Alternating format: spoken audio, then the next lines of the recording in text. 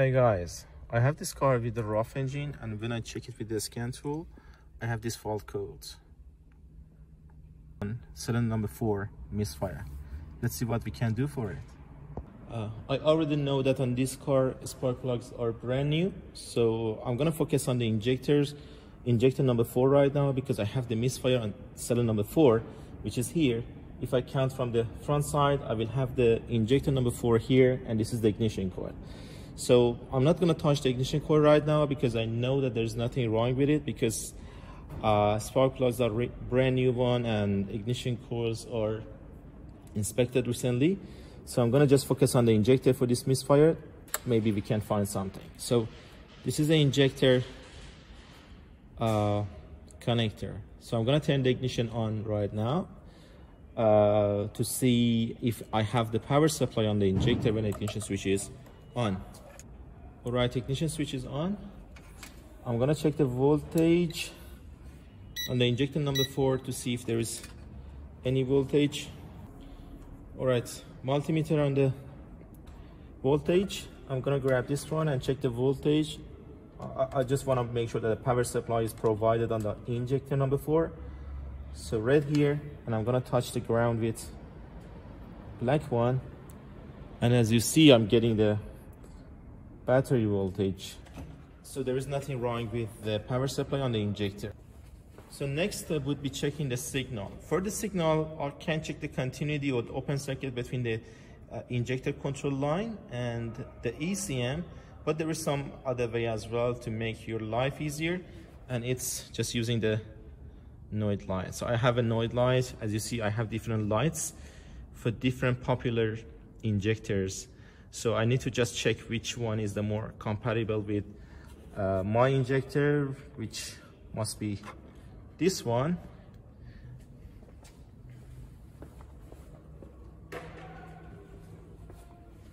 This is the one. So this one is actually a light. When I put this one in the injector connector and start the engine, I should have this one flashing because I do have the power supply right now.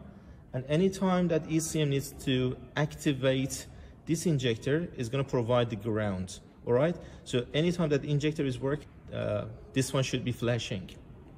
So I put this one in the connector, just like this. Grab this one, put it into the connector, just like that. All right. This one is safe. And then I'm gonna start the car to see if that one is flashing.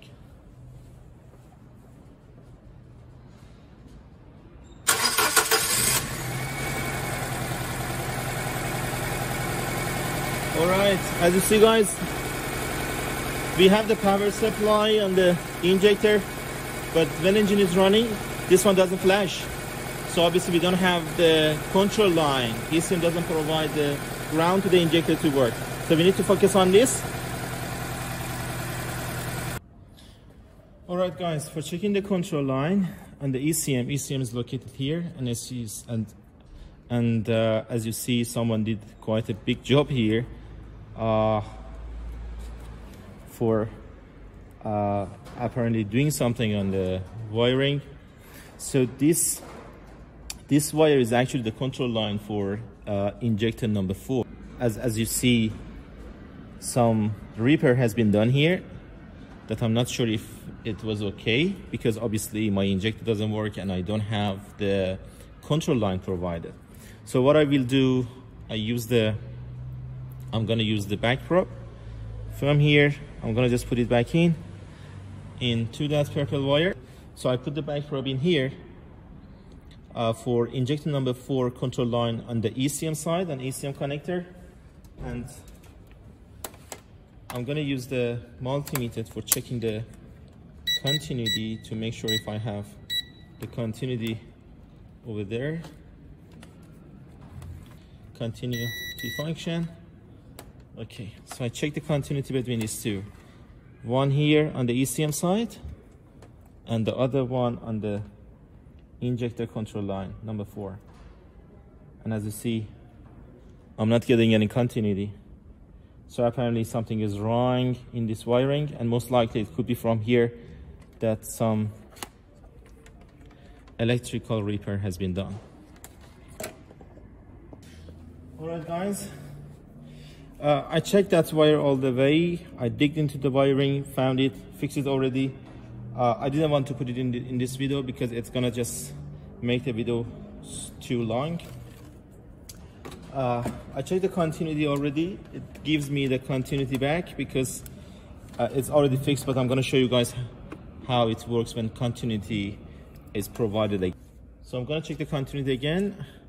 This is the connector. That wire is my control line on the ECM. I'm gonna put the back probe here, and one wire there, the other one on the the other one on the injector side. As you see, I hear the continuity sound. All right, perfect. Then I will put the Noid light on injector again.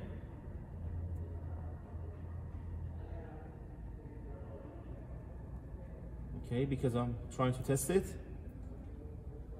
Okay, let's start the engine and see if the Noid light is working now.